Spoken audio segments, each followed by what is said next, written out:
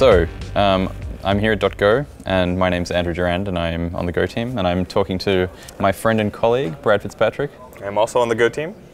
And I just wanted to ask Brad a few questions about Go and his experience. So, the first question is, what was the first Go program you ever wrote? I think the first useful program that I tried to write was, I was on the Android team at the time, and we were trying to sync all of our Android source code to some NFS server so it could be indexed by some like code search indexing system that we had. But rsync was so slow because rsync was only like doing one file or one directory at a time. So I thought, I'll use Go routines, and I just decided to do this massive Go routine bomb that for every directory it did a Go routine, and for every file it did a Go routine, and did a copy, and it kept like crashing my whole machine. And so I called Russ Cox up, and or I sent him an email being like, Go sucks. You know, I didn't say Go sucks, but I was like, I try to run my Go program and my whole computer crashes.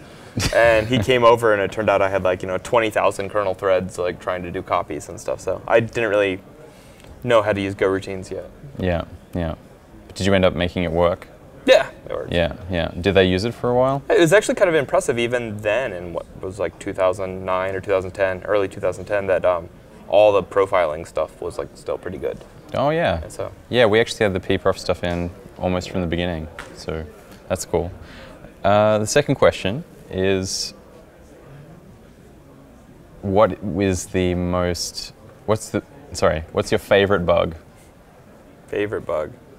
I mostly deal with HTTP bugs, but I think the cutest bug that I ever dealt with was the IO-util package has this discard thing, which is kind of like the dev null. It's a writer that if you just want to get rid of something, you just IO copy to dev null or whatever.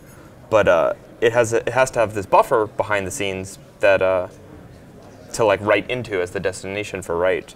And so originally we just had one buffer that everyone shared, but then when Dimitri did the race detector, then everyone writing to that thing, even though we didn't care about the result, still tripped up the race detector. So we had to have different buffers that were shared. But anyway, there was a subtle bug where with the recycling of all the buffers and sharing the buffers, that it was sometimes possible to make real programs not like have different behavior because of the buffer thing. And it took a bunch of us looking at it a long time, and when we finally discovered like what the bug was, it was just amazing. So we have a bunch of new tests there now. Wasn't it because you were the buffer is actually used by all of the writers in the chain of writers? Yeah. And you were, or the readers rather? I can't remember which way it is. Yeah. No, it must be writers. It was. And you were doing SHA hashes. Yeah. And right. they were so hashing the hashes were wrong because you were sharing the buffer. Because it was never actually like making it there or something, it was like skipping something, and the SHA-1 was being done on a buffer that didn't have the things. And yeah, I actually wrote this up for the Go blog in the article introducing the race detector, because this was an example of like a spurious like race detector report. This is a harmless bug that turned out to not be harmless. Nope. So that's cool. Yeah. But we have good tests now. Yeah, and code that works. And I think that actually uses sync pool under the scenes now to I think nowadays it does. Yeah, yeah. Okay, and the third question is, what is the worst piece of code, like Go or otherwise, that you've ever written? Or otherwise. Well, all my Go code is perfect, so. Of course. As is mine. I don't know, I had a lot of hilarious, I've had tons of crappy code, but like the first crappy code I ever had was when I was first learning to program. We had like one of those printers that actually like moved the head back and forth and made lots of noise, and you could tell it to print like a single letter at a time.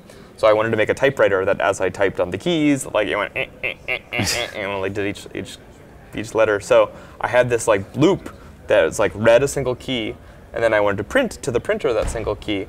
But instead of just like doing the one line, like read a key, print that one, I had like 30 if statements, like if the character is A, print an A. If the character is B, print a B.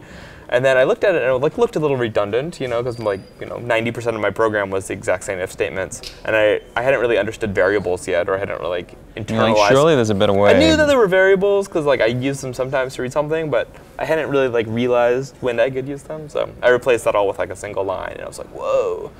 So that was some crappy code that got a little bit better. It's like 25 years ago or something now, maybe more. Yeah. Well, we've come a long way. Thank you, Brad. Yeah, no problem.